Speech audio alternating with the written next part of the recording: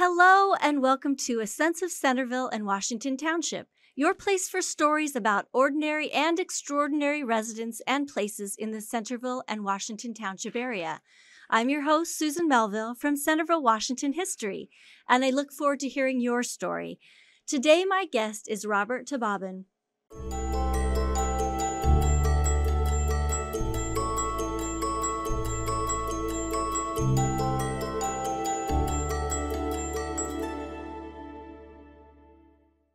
Robert Thobaben, Ph.D., is Professor Emeritus of Political Science at Wright State University in Dayton, Ohio, where he taught for over 40 years. He was born in 1924 in Cleveland, Ohio. He married Janet Smith in 1947, and they became parents of two sons. Robert got a bachelor's degree from Ohio University, a master's degree from Miami University, and a Ph.D. from University of Cincinnati. He moved to Centerville around 1960 and was the first political science teacher at Wright State University. That's right. He is the author, co-author, or editor of 6 books and over 50 essays and articles.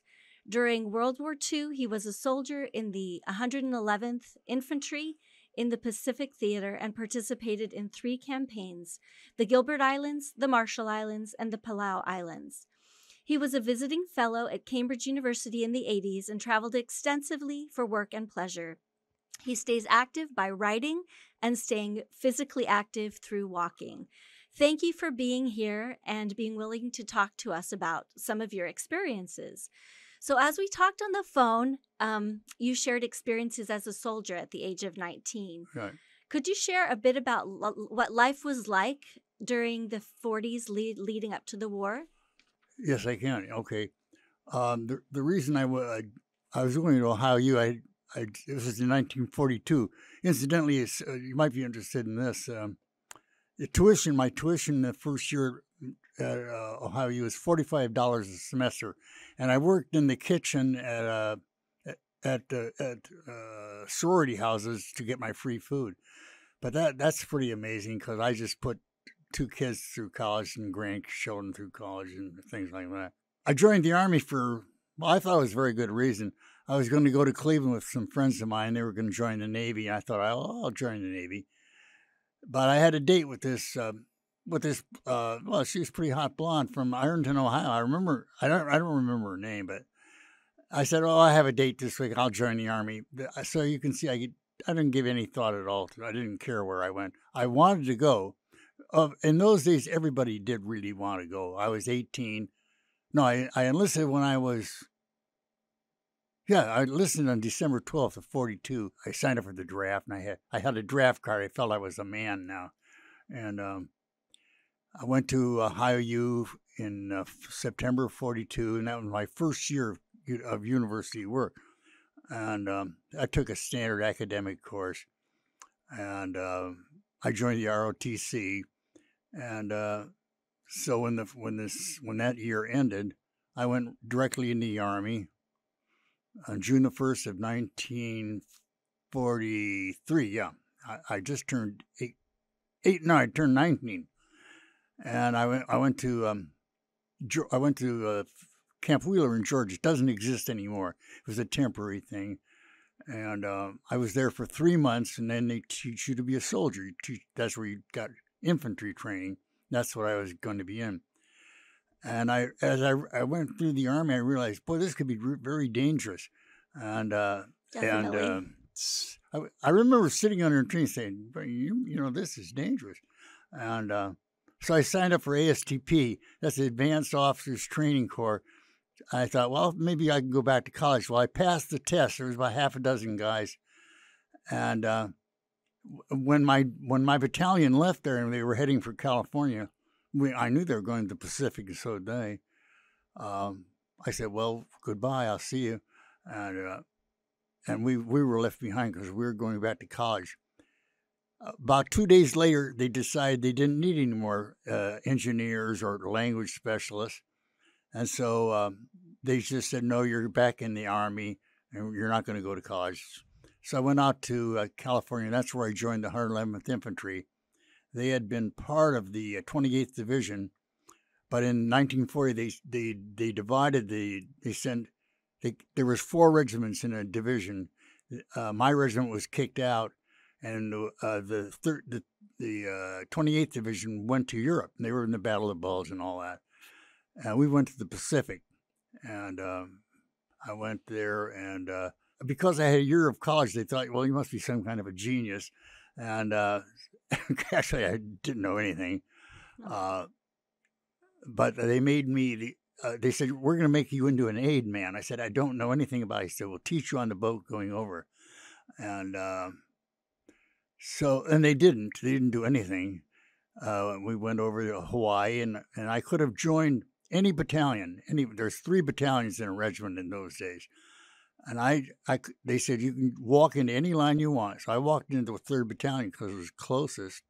And in 2 weeks later, we were heading out for the first campaign, and the other 2 battalions stayed in Hawaii for a year while we were out. And we were going on what was a big campaign. It was really the first campaign in the Central Pacific. You have to understand the Pacific War, there's 2 campaigns. There's a Central Pacific and there's a Southwest. MacArthur had the Southwest. I was in what was going to be headed by Nimitz. And Admiral Nimitz. And we went out to you may have heard of this battle, Tarawa. It was a big battle, and that was taken by the Marines. I went to the next island up, which was Macon Island. That was an Army operation. And Tarawa was a terrible battle. Ours was not. We had about 1,200, 1,500 Japanese soldiers there, and they were taken out in 3 days. And then the assault troops, let me make this clear. When you go out on a campaign, there's assault troops. That's the ones that would go in on the first wave, okay? Okay, these guys get beat up so bad that they have with death and with wounds, that they pull them out as soon as the fighting actually ends. The fighting ended in 2.5 days. And then we went in. Then my regiment goes in, and we're called mop-up.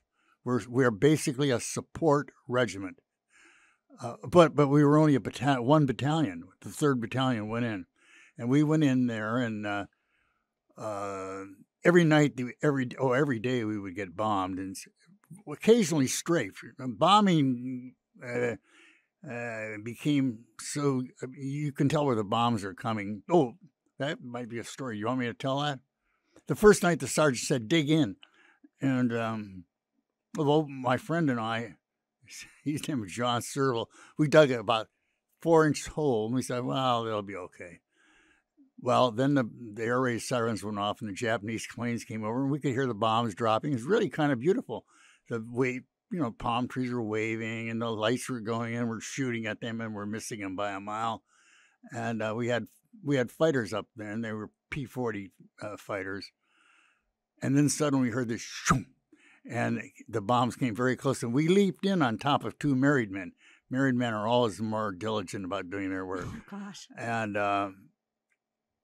And then after that, then we really did dig in. So the purpose of digging in is to protect yourself. To protect yourself. You dig a foxhole. Hole. Yeah. Okay, you dig a hole and you get down. Then we built the next day. We picked out a space, and we built a shelter. We'd have to take a direct hit. I've been in bombs where the bombs were from here to that door, no farther than that. 5 of them went by, and our like thing, 20 feet. Yeah. And the whole thing caved in on us. We had logs over it. We could only be killed by straight bombing. Bombing isn't so bad if you eventually, we had so many of them, 40 or 45 times. Oh, I kept a diary too, so I know how many times we were bombed and everything. And you're not supposed to keep a diary, but I kept it anyway. So why aren't you supposed to keep a diary? I don't know if they think the Japanese might capture it someday and make that information.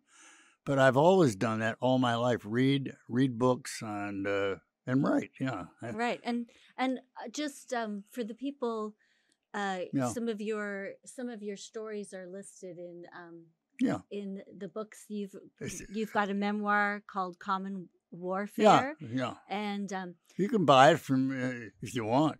But it is, I wanted to make sure there's a difference between assault soldiers and support. okay. I was support, okay? So that's a safer place to be. Well, yes, of Yeah. course, yeah.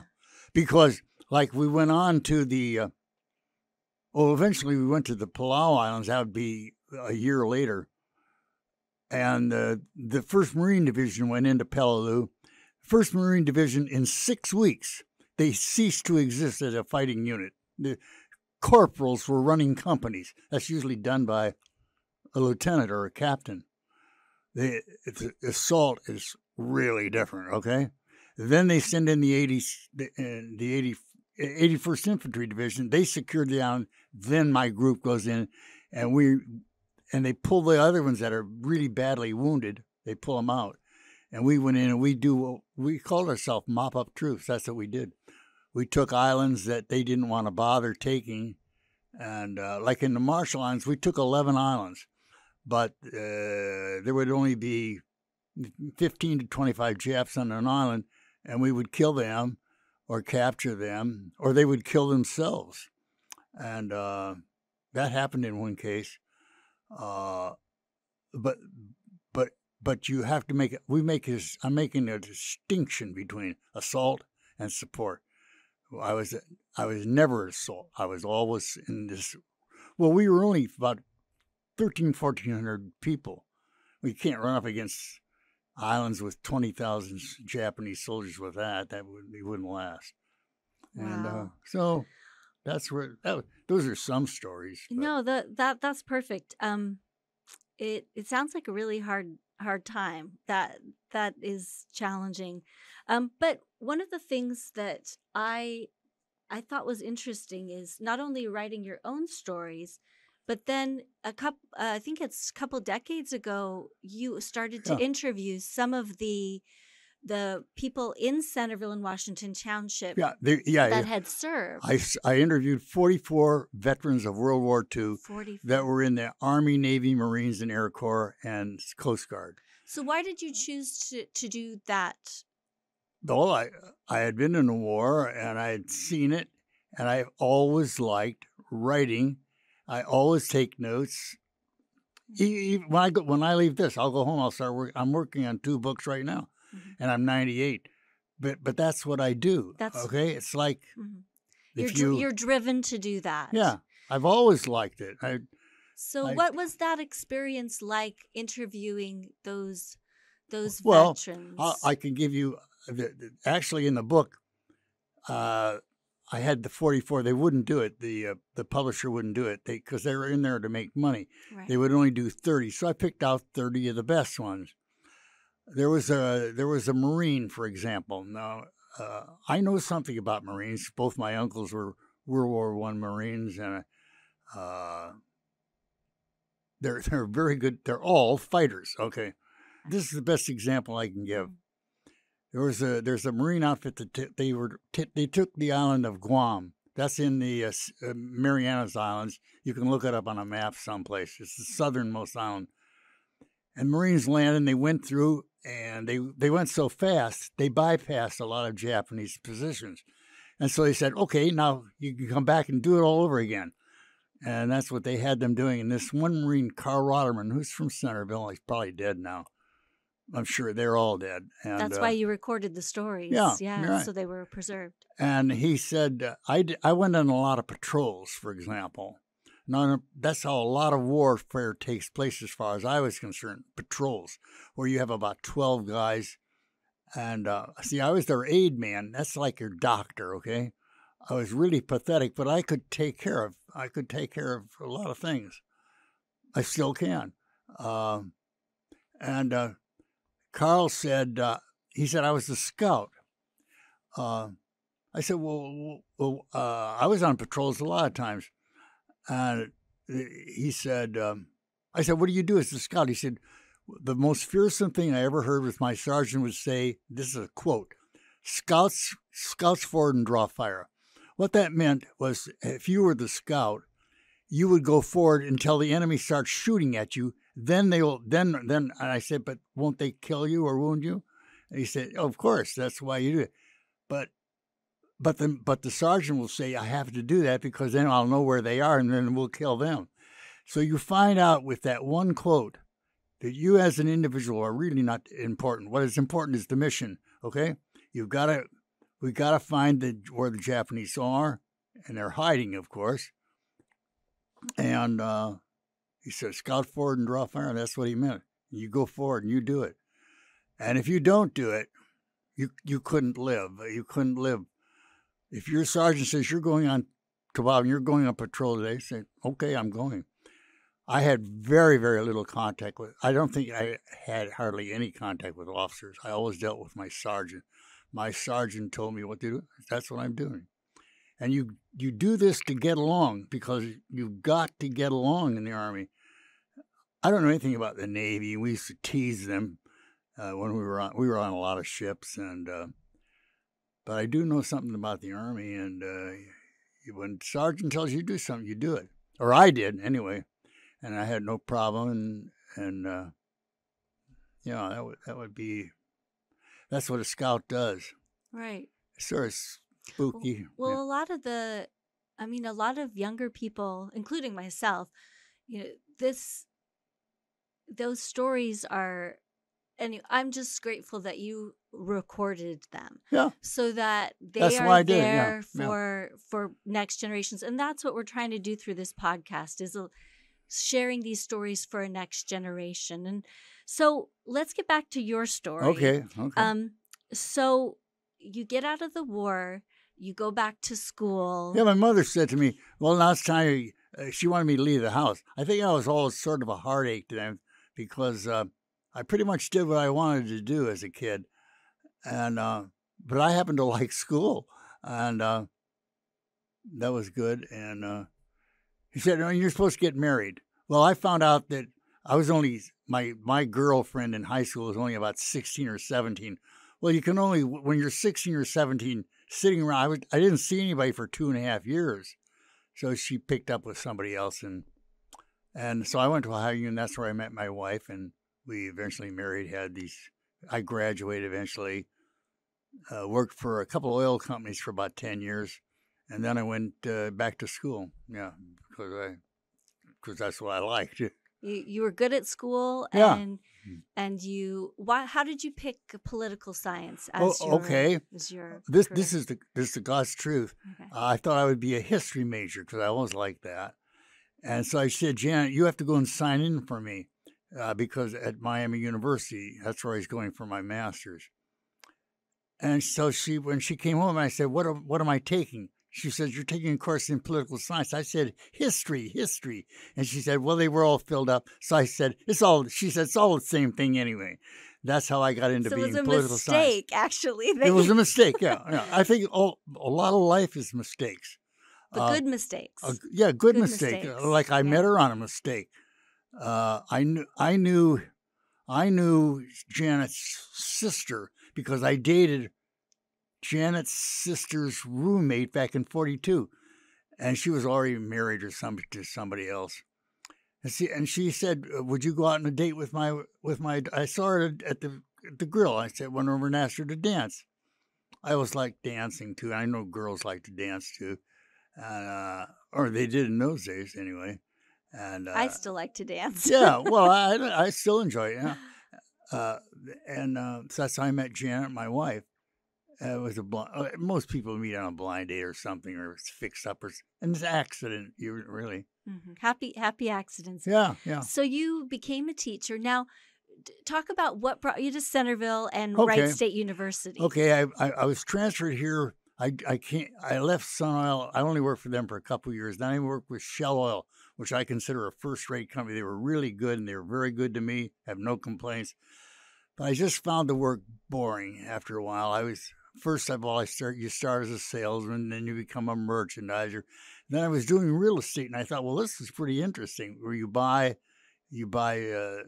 properties that you believe will be a future gas station in those days. Now I guess we're going out of the gas business, going in electricity. But even that becomes, to me, wasn't exciting at all. So I went back to school in 1950. I think I started in 53, 4, 5, right in there. Mm-hmm.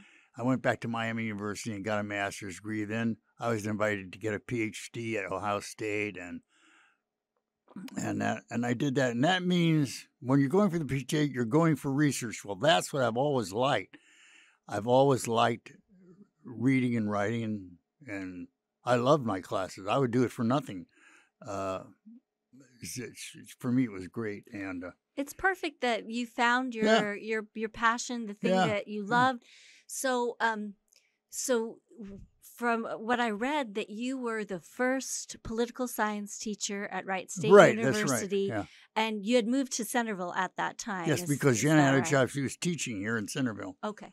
So I took this job, and it was offered to me, and I said nobody wanted to come here. Everybody. If you've ever been to Miami, it's a wonderful school. I taught on campus and off campus. I taught at Nettie Lee Roth out on Germantown for Miami, and I taught on campus too.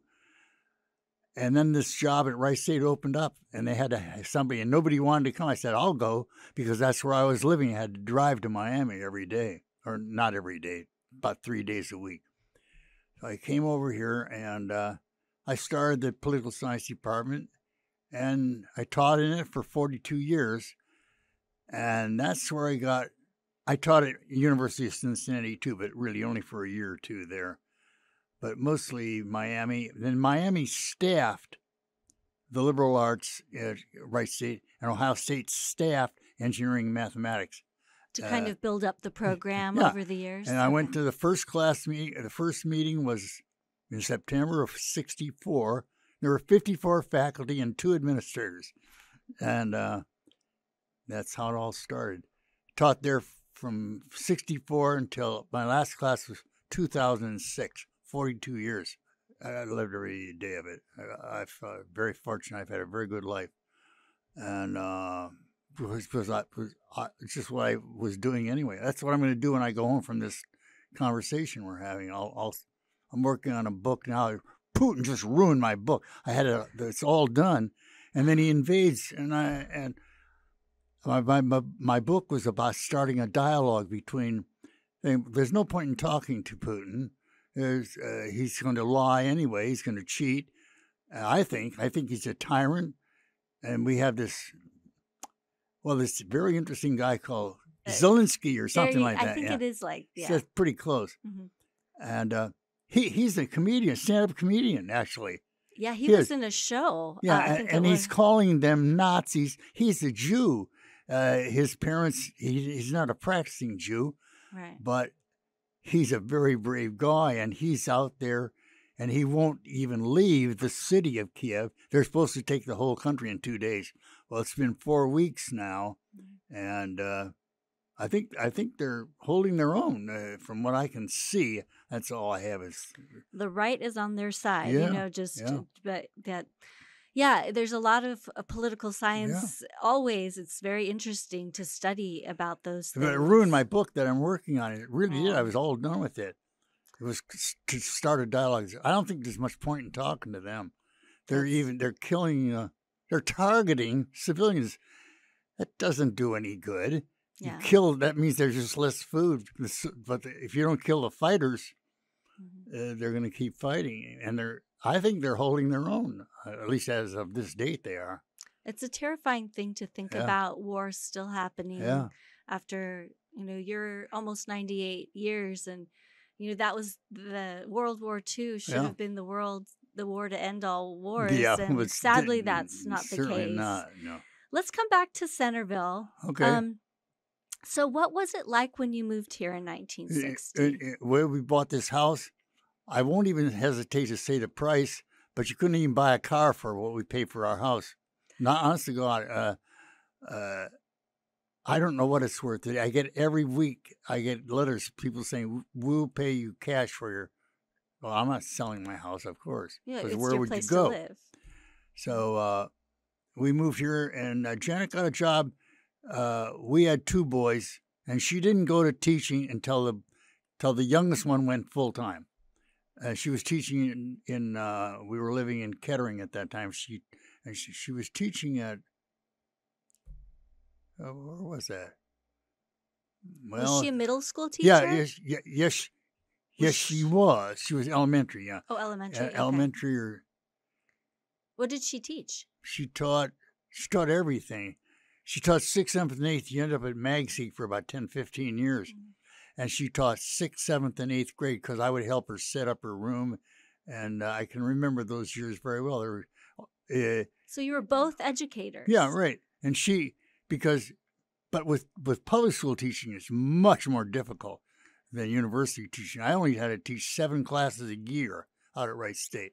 And that was considered a heavy load. So you had to do a lot more school. You have to do PhD, writing. You must they never say that, publish or perish, but that's really the sort of that's why you go into PhD, is to do research and write. Okay, and she taught here, so I was very glad to get it, and worked great for us. And So you stayed here all those years. What kinds of things did you? I got into interdisciplinary teaching. Oh, One day I was walking down the hall and I saw Nick Piascalzi. He was the chairman of the religion department. He had a picture of Karl Marx on his. I said, "That's my area. What are you doing with that picture on there?" And he told me about this thing called the Marxist-Christian dialogue.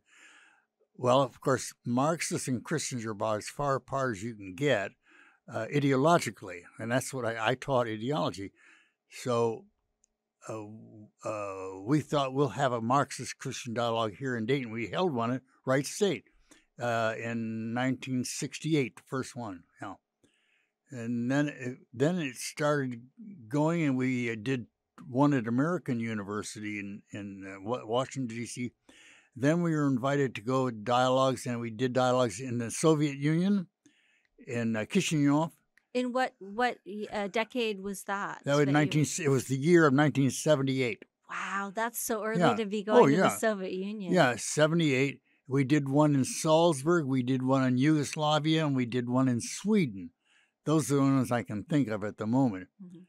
But those were very helpful to me, really helped, because what it was is you would have a topic, like, say, alienation. Okay, then all these different professors from all over Russia and or Soviet Union and America, we would meet there. We happened to meet we went to Chisinau. We went to Moscow. I said, "Can't we stay here overnight?" No. They have only Plan A. They don't have any Plan B.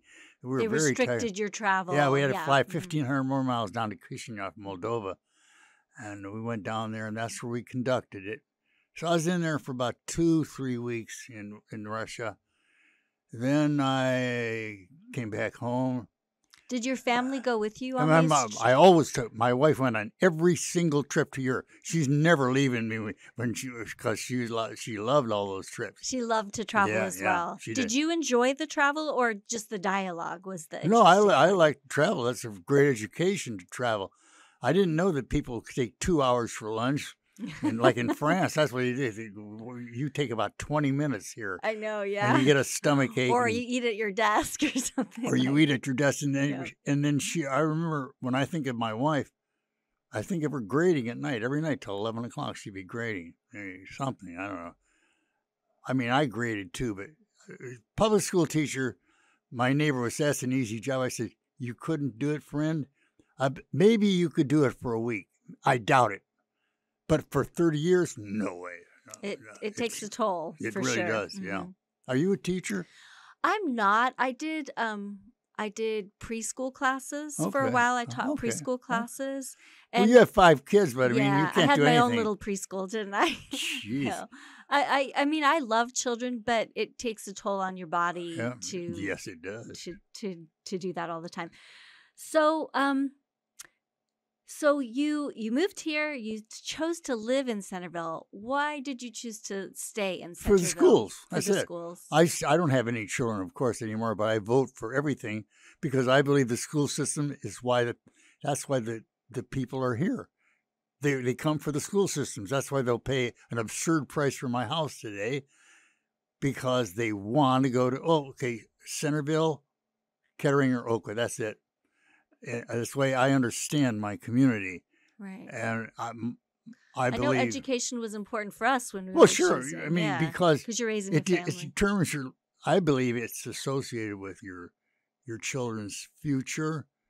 They hang out with kids who are other kids who are going to go to school. You know, you're like your mother used to say, who are you going around with? Who are you hanging around with? My mother would say, but I always hung out with academics because that's what I liked. I can't help. You can't really help. Can't really explain things like that. I got interested in reading stories by Zane Grey and Jack London when I was a kid.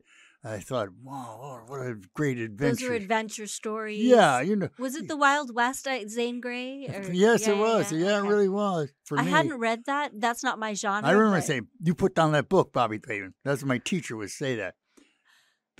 But so nobody had encouraged me to read or write because that's what I've been doing. Love to do. And I wasn't a heavy reader growing up, but when my kids were young, that was my escape, is the reading. And I've always loved to write. Okay, then. So we're kindred spirits there. I also love, walking and exercising and things like that. Political science, I think I'm behind the curve on understanding, but my husband loves politics. Loves politics, yeah. And I can get him going talking about that. So let's talk a little bit about, you wanted to share a story about Paul Newman. Okay. So why don't you share that story Okay. now? In high school, my senior year, You're up in I the knew Cleveland Paul. area. I was in Shaker High School. That's where I was born and raised in Shaker High School. Went through the whole school system. It was supposed to be a model community or something like that. And I went to Moreland Elementary School and the junior high and the high school. In the high school, in my senior year, Paul Newman, incidentally, was a year behind me in school. I graduated, in those days, we graduated midterm, too. I graduated in January of 42. World War II began in December 1st. I graduated 6 weeks later. So I know that I'm going to the Army. So our part in the war, because it had happened in Europe because we didn't go in until December 1st, right. or December 7th. Mm-hmm. After Pearl Harbor. After Pearl Harbor. And so then I was signed up, and I'm going to go to college, of course. And so I did that. And that's where I joined the ROTC. And when the first year ended, they allowed me to finish. Or if I would have dropped out, I would be in the Army immediately. Well, I wanted to finish my first year, so I did. And June the 1st of 43, I went in the Army. I told you a little bit about that. Right. I had 3 campaigns. So maybe we should mention, for people who don't know who Paul Newman is, he was a very famous actor when I was growing up, and who famous for his bright blue eyes. He was on The Cat in the Hot Tin Roof with Elizabeth Taylor. And he was also, my favorite one was Butch Cassidy and the Sundance Butch Cassidy and the Sundance Kid. Mm-hmm. Okay, he was in a lot of things. The Entertainer. Mm-hmm. Yeah. Okay. So I never missed any. Well, anyway, in high school, and I have you have the program there. Okay. I tried out for a part, and I don't think I'm not a good actor at all. I can't get into the part. I'm sort of like a stick of wood. That's how I see myself. I'm not an actor at all. But anyway, Paul Newman in the play, he was a junior, and he didn't even get a part. He was on lights, and you can see it in the program which I brought. Mm-hmm. I think I have. Yeah. Yep. Right here. And if you know the play Hamlet, it's the most difficult play probably for the lead actor there is. 1,600 lines. I had quite a few lines. I was Guildenstern. He's sort of like a second-rate spy, or that's what he. Guildenstern, not a man of real character. Wasn't even a decent guy. I think he was sort of a spy of some kind. Anyway, Paul Newman, who I knew, now he was not like a buddy or anything like that, but I knew him. He knew me. And one time in California, I have the letter. I brought it for Susan. It's here. All the letters between us. He gave an interview to somebody out in California, and he said and it was published in a magazine that he played the part of Guildenstern. So Jack wrote me. Jack was Hamlet. He said, Bob, when he comes to the reunion, you should really nail him, on this. Because I was Guildenstern and he wasn't. He was on lights. And I have other stuff in here. But do you show the picture, Paul? Yeah. There's a picture where of is him right it? here. Oh, it's right here. Oh, okay. It's okay. Then there's the anyway, program. He didn't come to the reunion. And so I wrote him a letter. And I said, Paul, this would be about 10 years later. I didn't do anything for about 7 or 8 years. But then I wrote him a letter and I said, Paul, I see where you've given this interview and you said that you were Guildenstern. I said, you must have been riddled with guilt all these years because you know damn well that I was Guildenstern and you were on lights, man. And which isn't exactly saying a great thing. I've often thought the director who picked us, his name was Fry. I'm sure he's dead because he'd be about 110 now or something. Right, yeah. Well, it was probably because Jack, my friend, was Hamlet. He said, put Bob in there. What does it matter anyway? And I don't know what really went on, how he got the part, but that's the story. It's so ironic. This great actor didn't even make his high school. No, he didn't. Play. No, he right. was on light. And so, this, I met this one woman. She wouldn't believe it. I said, no, I'm telling you the truth, man. Why would I lie about something like that? I don't think lying is very good to do anyway. Right. But you had the proof that you. Yeah, I mean, and he wrote me back a nice letter. He said, my head has turned into fizz and bubbles. He liked to drink beer. And that's what he blamed it on. And he was kidding. And I have a signed letter by him there someplace. It's in that file. That's the Paul Newman story. And it's fun to tell to your grandchildren that's all it is. Yeah. Yeah, it is. Oh, here it is. Yeah. Paul Newman right here. Yeah. There is the letter from Paul Newman. Yeah. So great story. It's always nice to have a little brush with fame. And especially that you had the part and he. Yeah. See, I think he honestly, for me, if you're Elizabeth Taylor and all these great films, and he got to be acting even when he's quite old. And then he has the brand name with all all that food. I always buy that, of course. Yeah, because he has given over $300 million to charity from his food things. He takes nothing. He doesn't need money. I think his daughters now run it. He had 3 or 4 daughters with Joanne Woodward, and so a family business. Yeah, I knew his brother too. Art Newman was in my class, and I see where once in a while I would see his name too. He sneak in on a picture or something, doing producing or designing dresses or whatever he did. I don't know, but his brother Paul was the actor, of course. Mm-hmm. In fact, Paul Newman was very handsome. Art really wasn't. Well, hopefully he doesn't listen to this podcast. Yeah, I don't care if he listens. No. Okay. Their father owned Newman Sports in Cleveland, and that's pretty athletic family then. Yeah.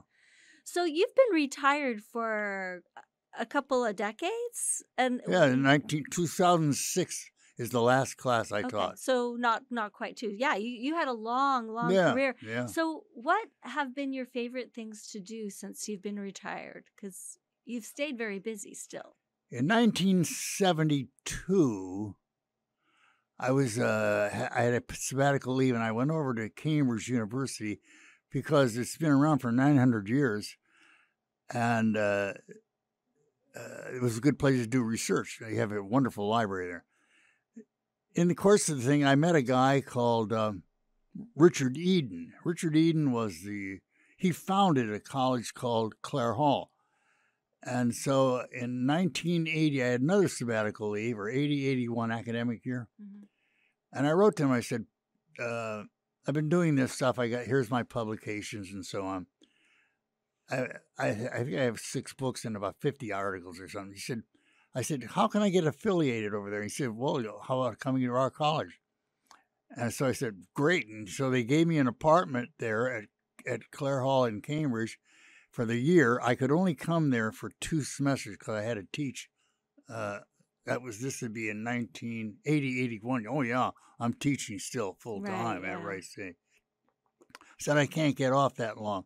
So he said, we'll come for the winter and the spring. They call them Michaelmas, Lent, and Easter. They're 10-week terms. Uh-huh. I came for Lent and Easter. Yeah, I was there. And Michaelmas is like September. yeah, I think it's close to that time frame. Yeah, and my neighbor was a guy called Thomas Bresdorf. He was a professor at University of Copenhagen. I just sent him a Christmas card, or no, a birthday card. His birthday is April 1st. Yeah, and I'll be 98, and he will be, I don't know, I say 88, something like that. He's retired too, of course. He's a good guy, and we used to talk, and that was probably the greatest year of our married life, because you're meeting all these different students. Well, my college is a graduate college. The only people who could attend my college would be masters and PhDs. That's it. In Cambridge. I don't mean to make anything out of that. It just happened to be that. Because they have students from all over the world that come to Cambridge. And I had these half a dozen students. I remember this guy from Venezuela, Italy, South Africa, a woman from South Africa, and someplace else weird. The Sudan, yeah. And you have very intimate relations with them. We would go out to eat, and we would go to parties together, and you talk. That's all you do is you talk. And like at 10:30 in the morning, if you're at the library, they ring a bell. That means it's time to go have your coffee. And then at 12 o'clock, you go back or 1 o'clock, you go to eat lunch. Then at 4 o'clock, you go to the Senate to have coffee again. Then you have dinner later on. And the interesting thing, you'd be interested in this, particularly lunch. They wanted you to be here at lunch, and you could not sit with your wife. You had to, I would go with Janet there, and then we would split up. They want you to sit any place. And interact with other people. Right. Not your spouse. That's the whole. And so you end up meeting with guys who are studying volcanoes. I remember that particularly. I don't know why. A volcano and people who study, sociology. And that's where the DNA is discovered. And I wasn't there at that time. That was in 1953. That's Watson, James Watson. He was at Cambridge, too. So the great thing about that is that you're talking about a lot of different things and interacting with people that maybe know things different than you. It's a great way to collaborate or just expand your understanding about life. So my big friend was this guy, Thomas Bresdorf. And, in 1848, when Marx wrote the Communist Manifesto, this was probably the most powerful writing ever done on why these, and 30 revolutions broke out the next year in Europe and Asia and even in the Ottoman Empire.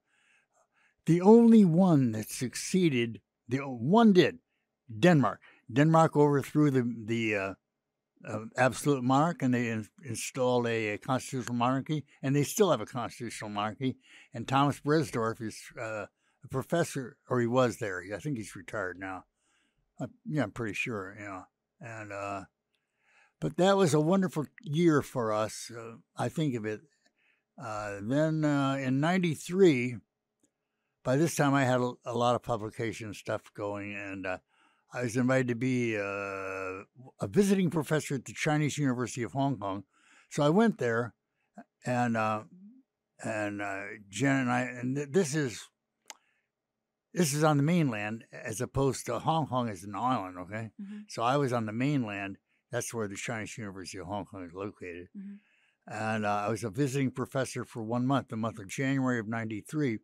And I only had to give 2 lectures, one on Marx and one on biology. The one on Marx, they weren't even hardly interested in. What they were interested in is biology and politics. And I had taught a course with my son at Wright State for 12 years. I know enough biology that I'm dangerous, okay? I can write books about it, or I have written. I really shouldn't have, because you read it, it's pretty good. It's about biotechnology and about babies, raising babies and things like that.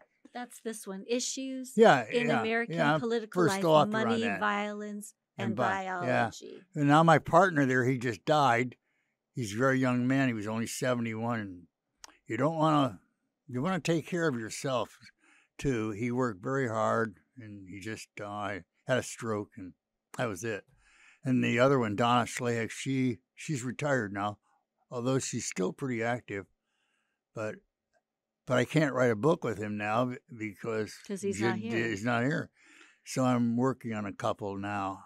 I'll work until I drop. I know I will. And that's probably what keeps you young and vibrant is that you always have something to do every day. When I go home from this, I'll be working on it. Mm-hmm. And you have a lot of friends that you get together with, and you seem to stay. I go to a coffee group. Sometimes they talk about golf, or they talk about. I'm using this. I mean, they're nice guys. They're all nice guys, but I'd rather be talking about something else, like politics. I would. Current I events, really would. And so I try to go once a week. Now I'm going back. I went with Jerry Strange last Friday, about 3 or 4 days ago. Oh, did you? Yes, and I'm going to go this Friday again. I usually go once a week. I go to that, and we drink coffee and just talk. We're just old guys, Yeah. I mean, everybody needs a connection. I think that what we learned over the last 2 years is that we have to have ways to communicate with people and interact and keep our minds sharp. Those are all very important. How are we doing on time? We're doing great. We got about 5 minutes. Oh, really? Yeah. My God. Let me see if there's anything else. Okay. Yeah. Hey, the thing can I push something? Anything you'd like. If you get a chance to be if you're a teacher, if you can do some interdisciplinary teaching, that has been just a wonderful thing for me. And there's for example, I'm quite interested in religion, not in conventional religion now, but there's a woman called Elaine Pagel. She teaches at Princeton, so she's probably not a shuf, okay? She's really bright. She has 2 books out, one called The Gnostic Gospels and one called Beyond Belief. It was these 2 books. If I didn't even know about them when I was in the dialogue thing, she was working on there, but so it's interdisciplinary, and the work with my son in biology. If you want to get close to somebody, you work with them on a project. Then you are close. That's why marriage is where the people are working together, and in raising children, I suppose. Not that I was I think I was an adequate father, but no more than that, because I didn't live for them. I talked to them almost. No, I talked to my oldest son probably once or twice a week. My youngest one, he lives in North Carolina, 3 or 4 times a week. I have 2 sons, 8 grandchildren, and 13 great-grandchildren. And even some of them they're getting pretty good. I got one who's 17. I know he'll go to Madison. He lives in Wisconsin. He's a good student. So read books, you guys, and keep your mind going. Yeah.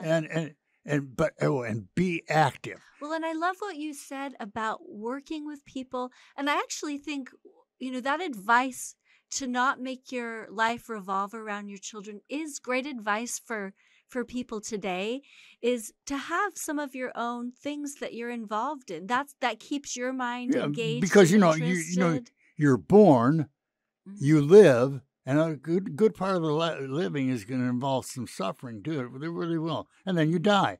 But strange thing is, if you create a book or a painting or anything, or maybe you're a great dancer, or maybe you're an architect, or maybe this leader of the whole Ukrainian revolution, he's a stand-up comedian and an actor. And people I see them give him standing ovations. He's a very brave guy, and he said he's going to stay there and he'll fight and die there. And so we shouldn't shove these people apart. that's proof, I think. I mean, he's giving the Russians all they can handle. I think it's a stalemate myself right now. So basically, what I hear you say is make sure you're leaving something. Yeah, leaving the world a better. Yeah. Better Now place. for women, I've always thought they have a little advantage because boy, because they actually grow this human being in their uterus, and it must be an amazing thing to give birth to a child. Well, a man's role is very limited, but you do your best, and yes, my children are my greatest creative experience. Yes. Do you have grandchildren yet? No. Oh well, you will sometime. I hope that happens. Oh, I'm sure you will.